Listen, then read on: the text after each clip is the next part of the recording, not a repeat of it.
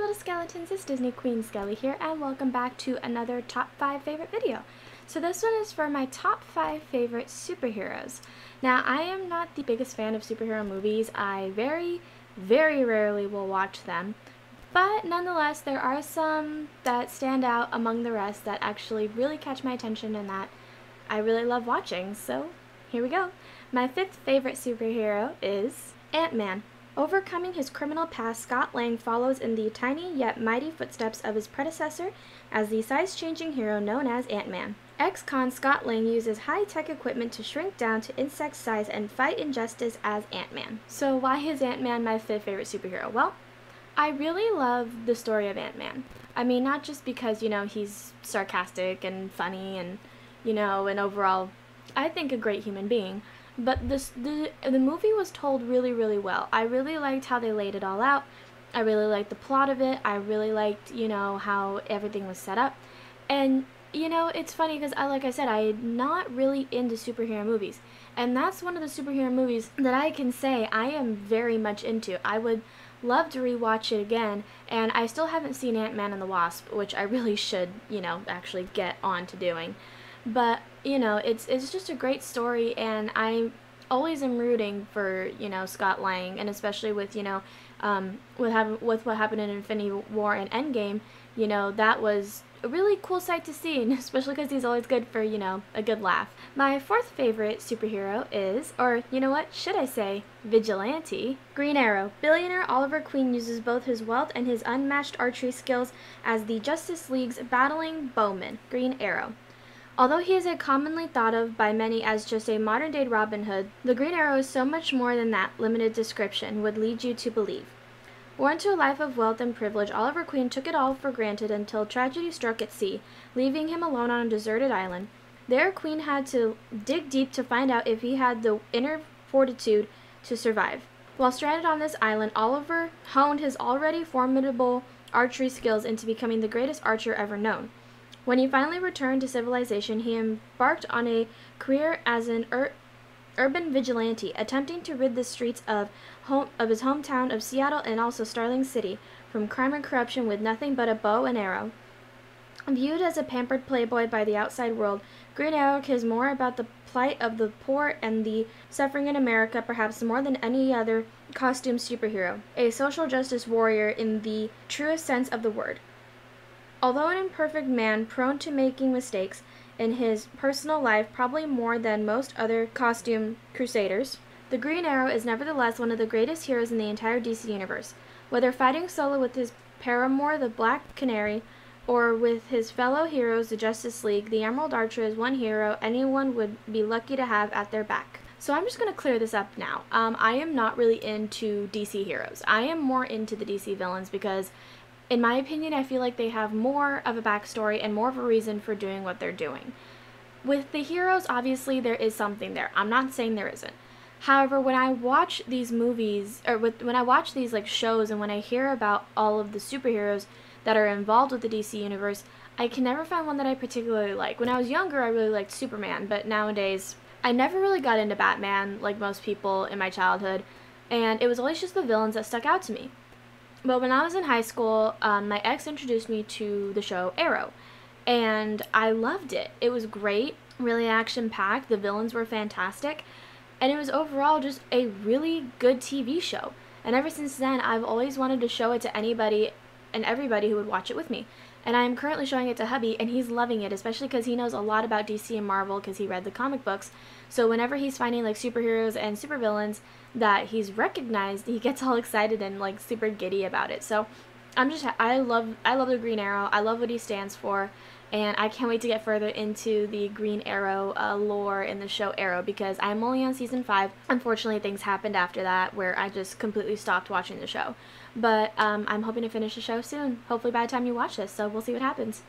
My 3rd favorite superhero, or again, should I say anti-hero, is Deadpool. Real name, Wade Wilson. Occupation, mercenary. Legal status, citizen of Canada with a criminal record. Identity, secret. Place of birth, Canada. Group affiliation, none. First appearance, New Mutants number 98. History.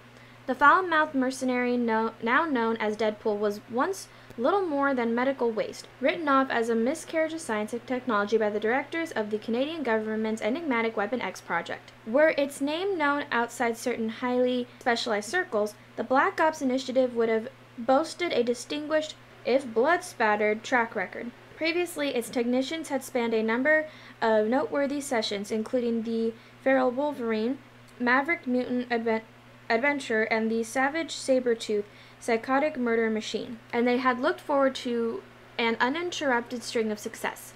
Enter Wade Wilson. Diagnosed with cancer, the gun for hire left the woman he loved and accepted an unorthodox offer of salvation. Playing upon his hope for a cure, the Weapon X scientist attempted to recreate Wolverine's genetically endowed healing factor through artificial means. Although successful, the Byzantine procedure left Wilson's epidermis and face a horribly calloused mess.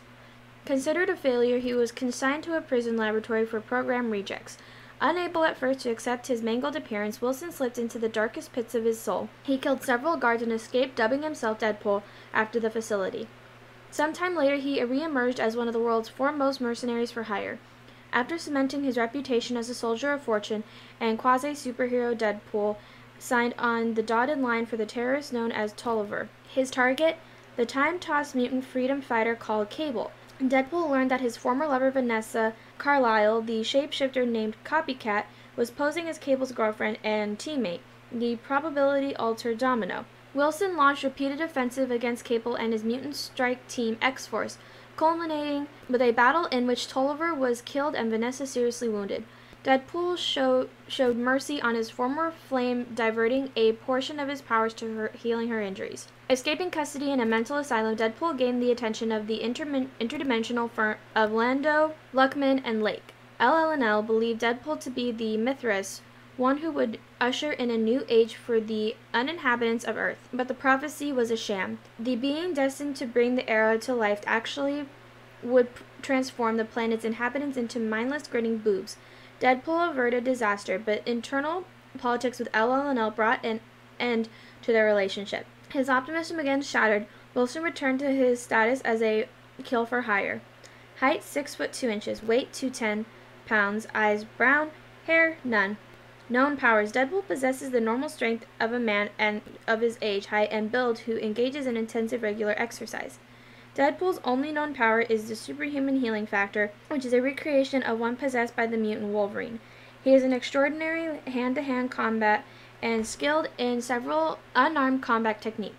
Deadpool employs a number of weapons, including various blades and guns, which he utilizes as both a master marksman and swordsman. He also relies on a teleportation device to whisk him in and out of danger. You know, one of the main reasons I think why I like Deadpool as much as I do is because he is such a dick, but he is also very caring.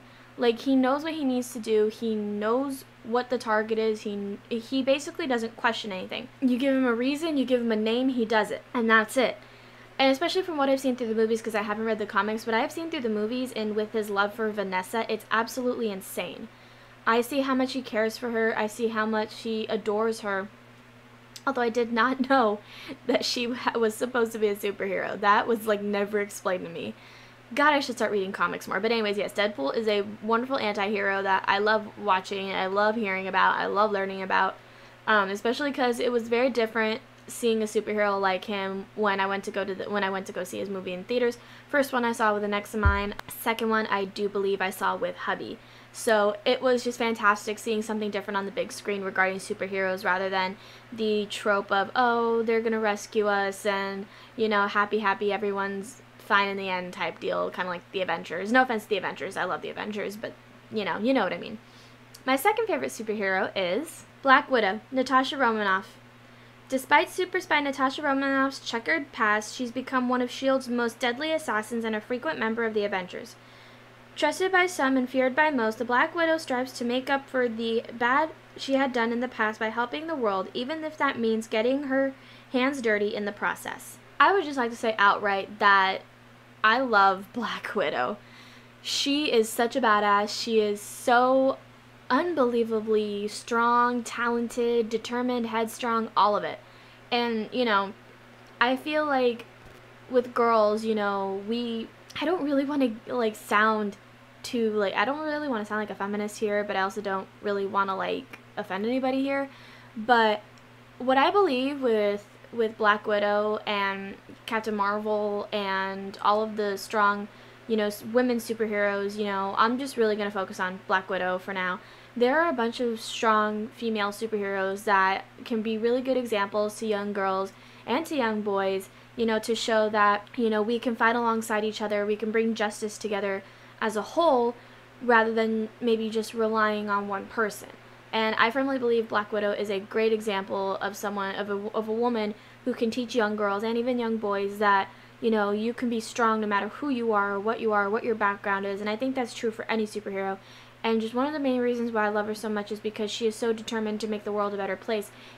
Even with her bad past, she's wanting to redeem herself and showing that she cares about those who she fights for. And she cares about those who are closest to her. She's not going to back down from a fight if you give her a reason to fight. And that's why I love Black Widow so much. But she's not my favorite superhero. My favorite superhero of all time is Iron Man, Tony Stark. Genius billionaire philanthropist, Tony Stark's confidence is only matched by his high-flying abilities as the hero called Iron Man. Inventor Tony Stark applies his genius for high-tech solutions to problems as Iron Man, the Armored Avenger. So if I'm being completely honest with you guys, I don't remember why Iron Man's my favorite superhero. I just know that he is. And I'm pretty sure it's because I'm drawn to the really sarcastic, asshole type superheroes. And I think that's pretty much it. He's a good dad to his daughter, he's a great husband to Pepper, and I think he's incredibly talented, incredibly smart. And, you know, with Jarvis, or I think now Friday's not who he has. He has someone else. It's not Jarvis anymore. I think Spider-Man's the one who has Friday. I need to do my research. But anyway, bottom line is he's incredibly smart. And yeah, he can be an ass at times, but when he sets his mind to something, he gets it done, much like all the other superheroes that I mentioned on this list today. And especially when it comes to his family, again, much like the other superheroes, he will protect them at all costs. He is not the type to stray away from a situation where, you know, he needs to help save the world. And I really love that even though his love is tough love, people know that he means well. I mean, probably other than the movie Civil War, but what are you gonna do there? Anyways, I thank y'all so much for watching this top 5 favorite superheroes video. If you have any favorite superheroes for yourself, let me know in the comment section down below who they are and why. I would love to know. And on that note, I'll see you tomorrow. Bye, little skeletons. Stay safe. I love you guys.